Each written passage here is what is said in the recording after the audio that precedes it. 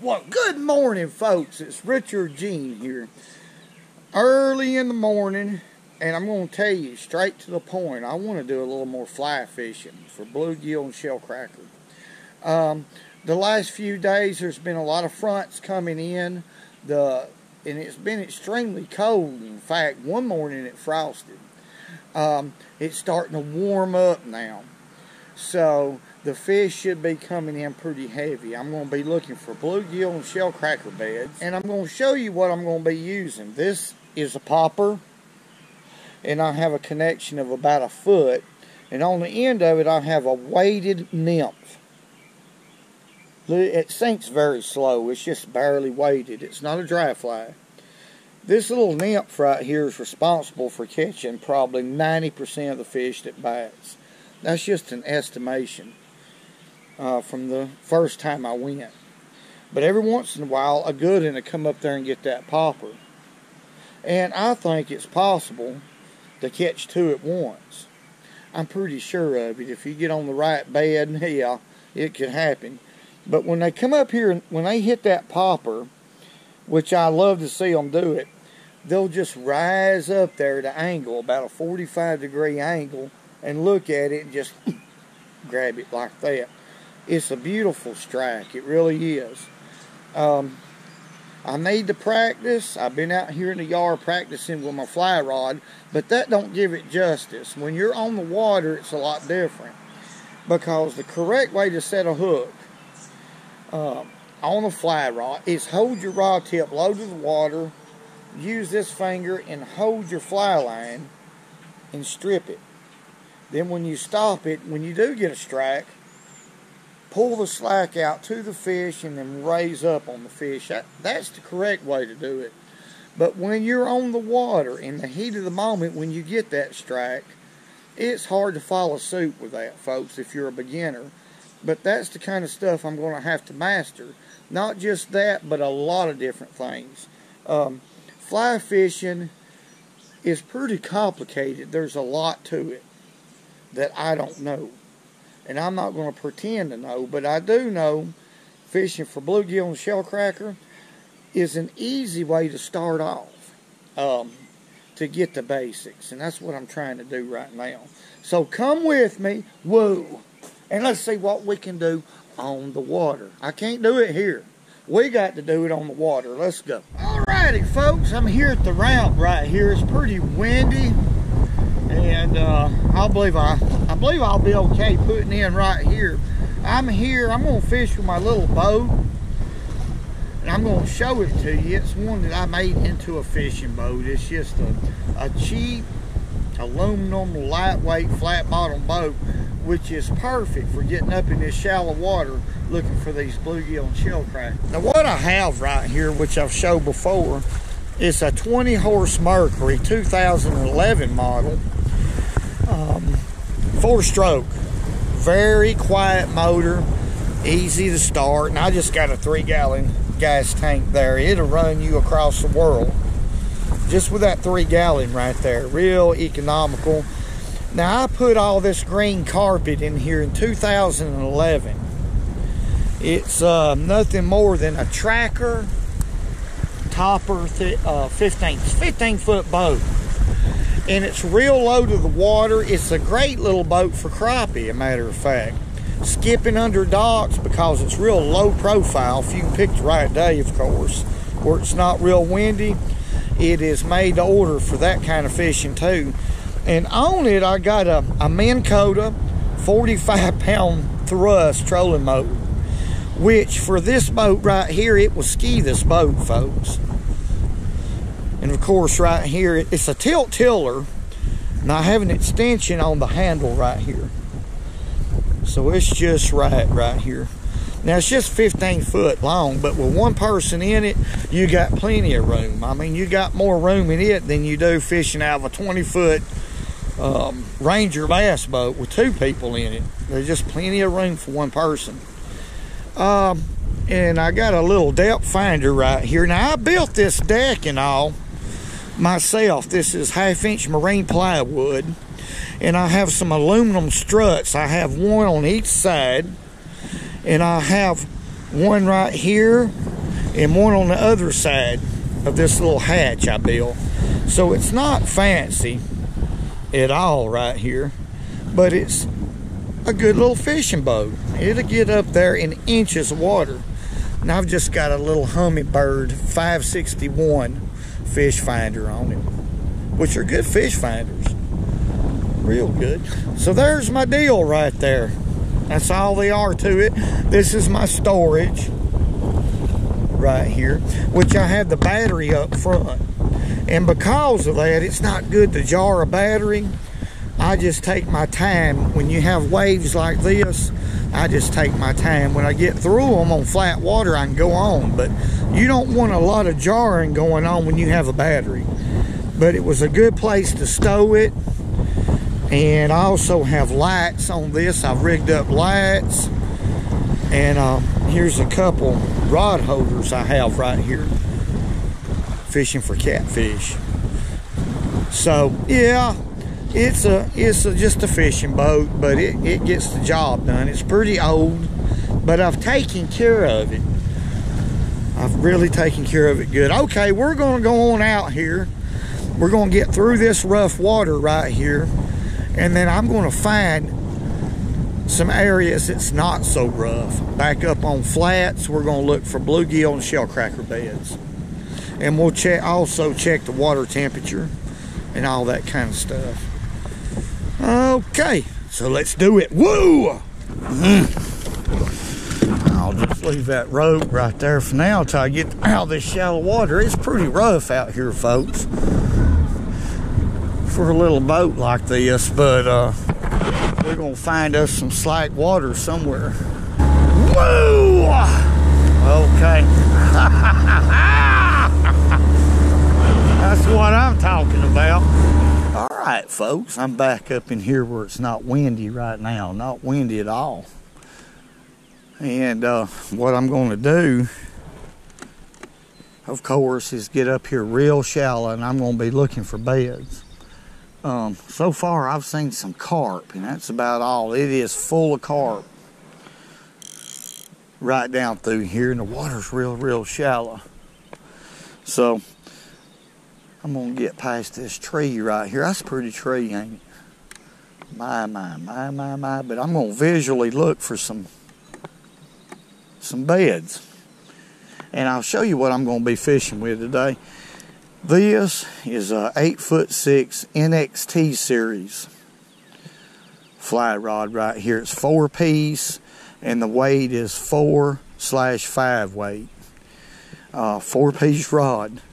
Now, as far as terminology, I don't really understand what happened right here. I seen something go on right here. I don't understand all the terminology. Let's see what we have. NX series reel, which came on it as a combination. Here's the drag system right here, and I done have it set right here. I could tighten it up just a little bit, something like that. Let's see what else. Let me show y'all this. Now this is called a nail knot right here, and I tie it with my hands. You can get a tow for that, but it's a real simple knot to tie, and I can tie it with my hands. And let's see right here. Here's my little combination right here. It's a popper with about 1 foot of leader and a sinking nymph. Well, and that's probably about a size 12 hook. It's real tiny right there, and that's how I'm set up. All my connections are trilene knots. In other words, I've got a trilene knot here. I have one here at the hook, and then I have one on my nymph. Trilene knots. I have a lot of confidence in that knot, the Palomar knot. The water's not real clear, and it's because we've had a lot of wind here lately, so this bank right here has probably been blown out by the wind, especially a couple days ago. But still, I'm going to be looking for activity along the bank. Being the water's dingy, I'm going to look for movement of any type, and I'm going to be looking for beds. and muddy spots, being the water is real dingy like it is. But let's get in here and see if we can catch one. First, we're going to have to find a bed.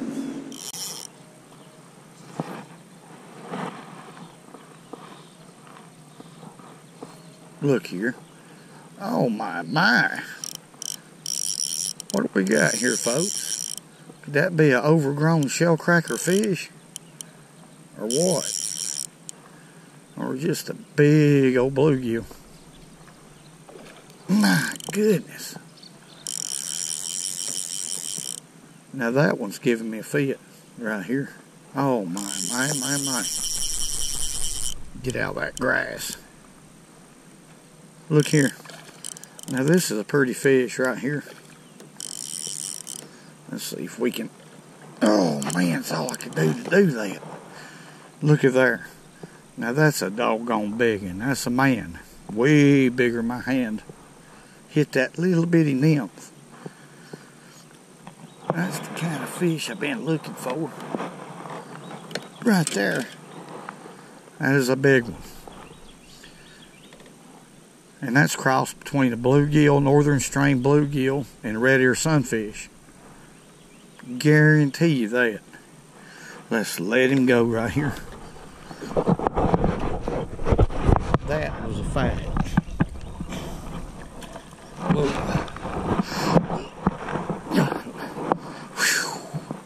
I just want to scream, but I can't. That guy on the dock there, messing with them old dogs, he'll think I'm nuts out here, folks. A doo-doo-doo-doo and a scooby-dooby-doo. Love that good old woman, yes I do. Look here. That was a good one. I'm going to put it back in there. I can't stand that. That was a darn good one now. I got you though, didn't I? I got a little one. I got the baby, not the big one.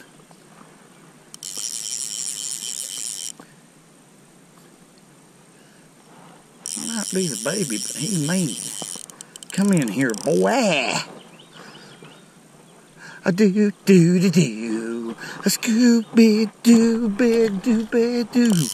A Scrappy-Dappy Scooby-Doo. Look at here. Let's get him on the reel. That's a pretty good shellcracker. Or I think he is. Yeah. Now it's a bluegill. Look here, folks. 2 at one time. I was told that could happen. One hit the popper, one hit the nymph. Ain't that something? I believe I'm on the bluegill bed, don't y'all? If I had 3 on there, I could probably caught 3, couldn't I? Now the ideal is to keep your rod just a few inches off the water, folks, and just use this finger or either one, whichever finger you're comfortable with, and just strip to you. Little movements like that. And whatever that popper's doing, that nymph is doing too. Except for one's on the surface and one's slightly below the surface. See what we got right here. Yep. Got us a little shellcrackers. What we got? Look at there.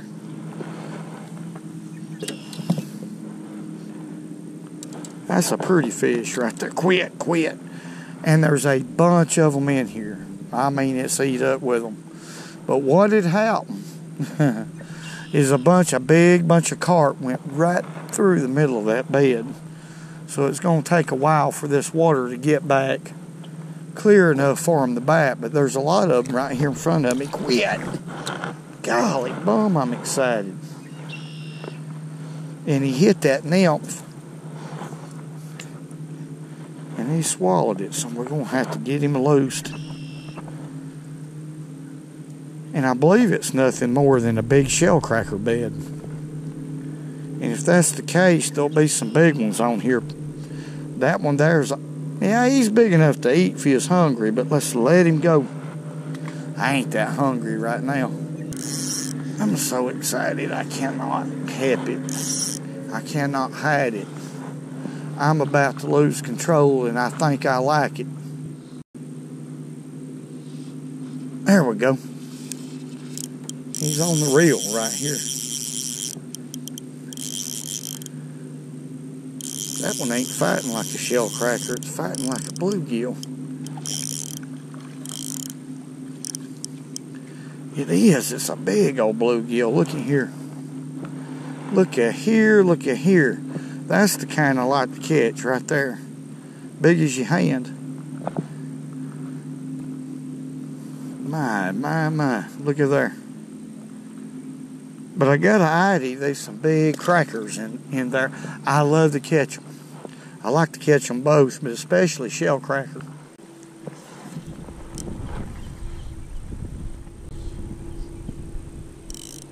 There we go. Now that didn't take long at all. Now evidently this is a little better fish, folks, than what I've been catching. Let's see what we got. Or he just meaner one. No, it's a better fish right here. A little better.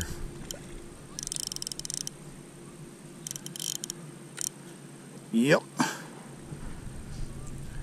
Look at there. He don't know what he wants to do. He's just gonna go around in circles. But looky here, what a shellcracker. That's what I've been wanting to catch right there. That's beautiful. That's a field and stream shot if I ever seen one. No doubt. Barely got that fly in his little mouth. See that?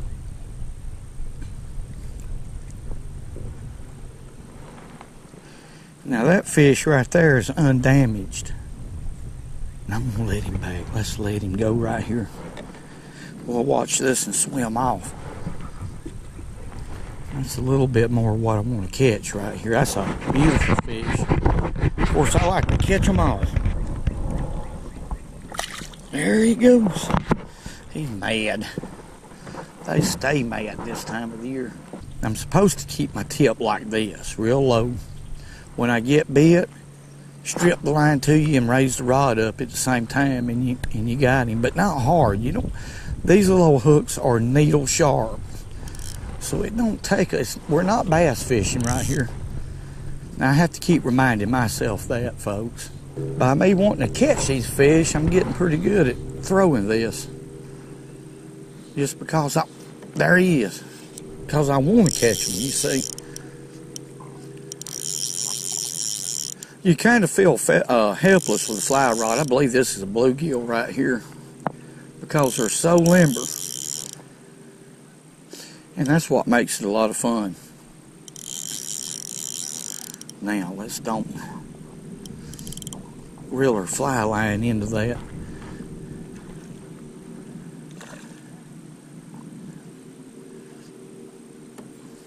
No, it's just a female shellcracker. That's what that is. Sure enough. I'm going to break the law right here a little bit. Let's just do this. Now that's pretty. That's the female though. That's the one that's laying the eggs, folks. Now, notice how her fins are not black and she's not peeing. So that's the female. Let's let that pretty thing go. She's a darling. Yeah, you are. Go on back, gal. Make us more of them shell dad ass. Whoa. Whoa. And I'm getting a lot of little bitty moss like that on there. I'm making sure that it's free of that before I make another cast. Because that'll hinder you from getting a bite. All that little stuff has got to come off. Let's catch another one. It bite better when the sun's out. Look at there. Look at there. Look at there. Look at there. There. There. Look at there. Look at there. Look at that. Woo. Woo. Woo. Woo. Okay. Woo. Thank you, Lord. Thank you, Lord, for letting me live another day. I love this. Now, there ain't no doubt about it. Look at there. I don't care if they're that big or that big or that big or that big. It don't make nary a bit of difference to Richard Jean the fishing machine. I'm about catching them. Whoa. Whoa. Now I'm going to have to sit down. That exhausted me. That was too much adrenaline.